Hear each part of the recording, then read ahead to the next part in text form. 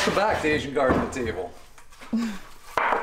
Once again, we are working on the posts for the rest of the raised bed garden.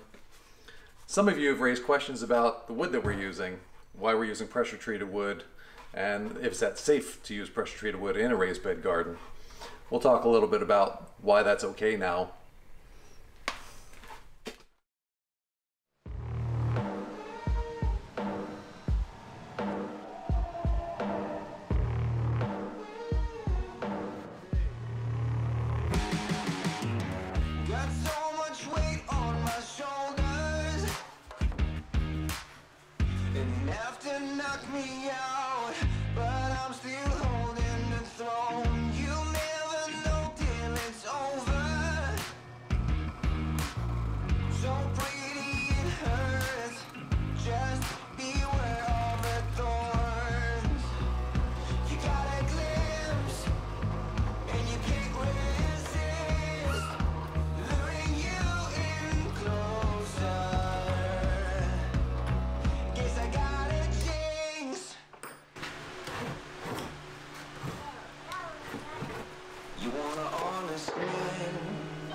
But you don't understand. I won't be here when you wake up again.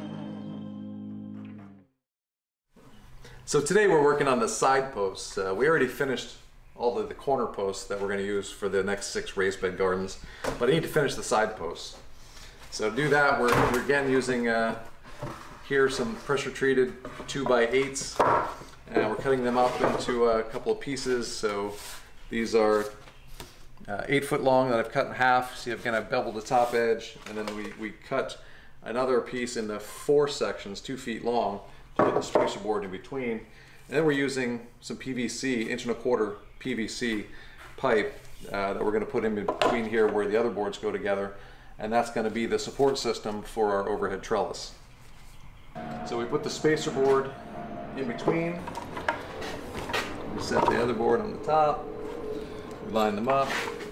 We put the carriage bolts through the boards like that, Flip it up. We set the spacer post in the middle, and 2 of the bolts. Oops. 2 of the bolts go through that hole, like that. So that's what's going to hold up the trellis. Then we use a hammer, bang those through, washers, nuts, washer, nut.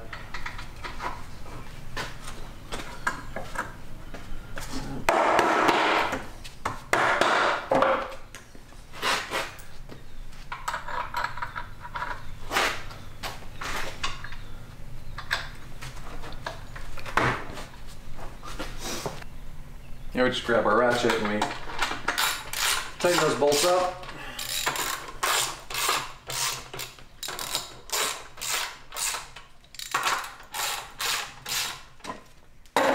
And that's it.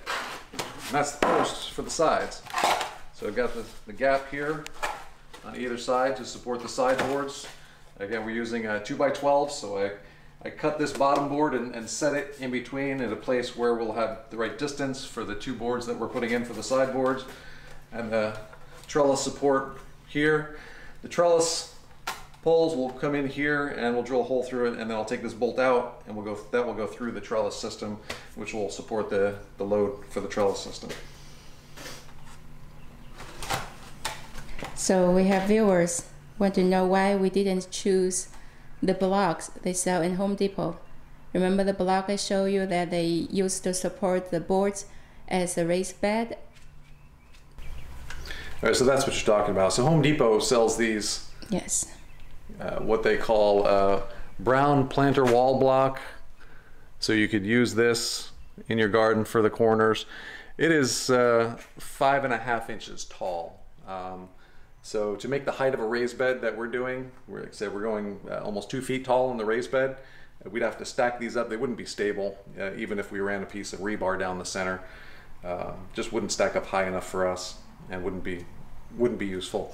Plus, there's no way with that system to support the trellis structure that we're going to put in there. Again, we're going to put trellises over the whole garden, so we want to be able to support that trellis system at every post, and to do that we need to have something to attach them to. So having these posts go deep into the ground, 2 feet deep into the ground, helps us to support the 2 feet above the ground, and will also support the trellis system that's going to be holding up all the vining plants. So we needed something that was a lot bigger structure, a lot stronger structure than these things that you can buy at Home Depot. Yeah, we have a lot of storm and hurricane here, so right. we need a really winds, strong one. There's no way that a system like that would support the height of the raised beds that we're building. Things would just fall apart. This is not going to fall apart. At least I don't think so. Yeah, I agree, honey. There's a reason why we choose what we chosen. Yeah, we put some thought into this. You know, Regina and I are both engineers, so we have a pretty good background in as what's going to work for our plans. Now, as far as why we used pressure treated wood, a lot of people, I shouldn't say a lot of people, some people have raised questions about why we're using pressure treated. Is it safe? You know, the pressure treat that they use today is a lot different than what they used 10, 15 years ago. They don't use arsenic in the pressure treat anymore. It's a copper azyl compound, and the amount of material that's in the wood tends to stay in the wood. It doesn't really leach out, and the amount of pressure treated wood we have relative to the garden size that we have is so small that you're not going to get any appreciable amount of leaching from the wood into the garden. Yeah. We've been running a little bit behind schedule with getting the garden done for good reason. You guys out there have been very supportive of us, and we've gotten a lot of seed orders. So we've been spending a lot of our time at home packing vegetable seed for you. So we kind of put this on hold while we're satisfying all those orders. So thank you guys for all the orders. It's been great, and we're gonna keep working as much as we can here on the garden to get things moving along. Regina's probably showed you that she's planted some plants in the first 2 raised beds that we built, and we're spending some time here on the weekend. Today's Sunday, actually. I'm trying to get some of these posts made so we can finish the garden.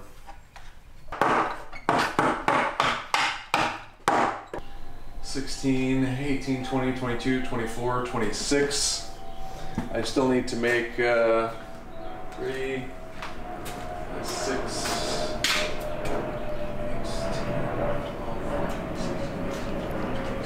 I got 22 more to go. 22 more. 22 more to go. It's a lot of wood. It's a lot of work. You can do it, honey. We can do it. We can do it. We can do it.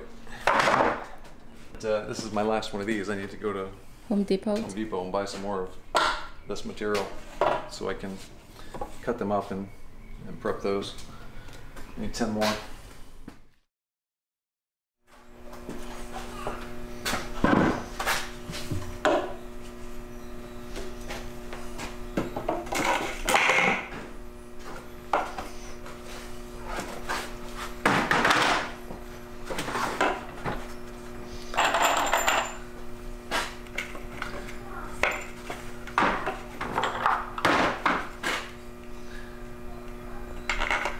So today we're back assembling the corner posts, just putting the trellis supports into the corner posts.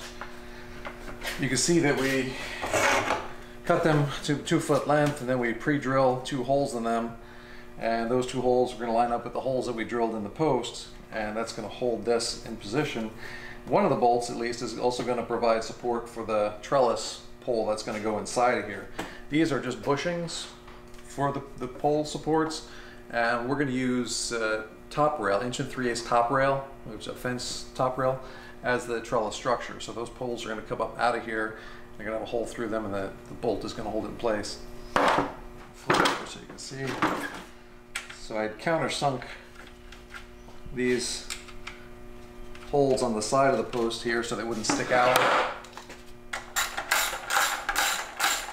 So I didn't want anything on the outside of the post sticking out where someone might catch their leg. Got the 2 holes drilled and countersunk into the post with the nuts and washers in place. You see on this side the carriage bolts are going through the PVC pipe. And then here we have the slot for the 2 boards that are going to form the side walls of the raised bed.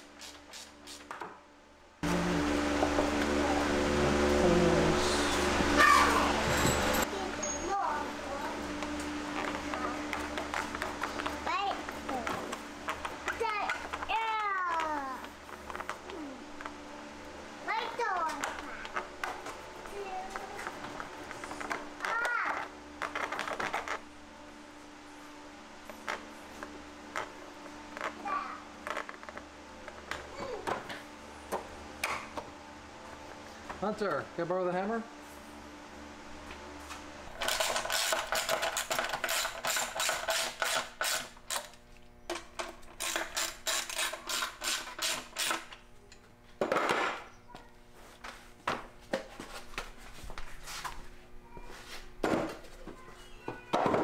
So we finally finished the 48 side posts and the, how many?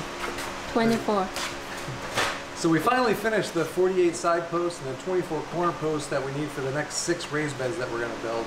So all the building part of it is done. Now we can finally go back to the digging part of it. So next I'll be out there with a tractor or my post hole digger making holes in the ground, lining things up and getting these posts set so we can finish the other 6 raised bed gardens. Thanks for watching. Be sure to subscribe and like our channel. And don't forget to go to AsianGardenTable.com to shop for your vegetable seeds and cooking wok supplies. Thanks for watching, and we'll see you again.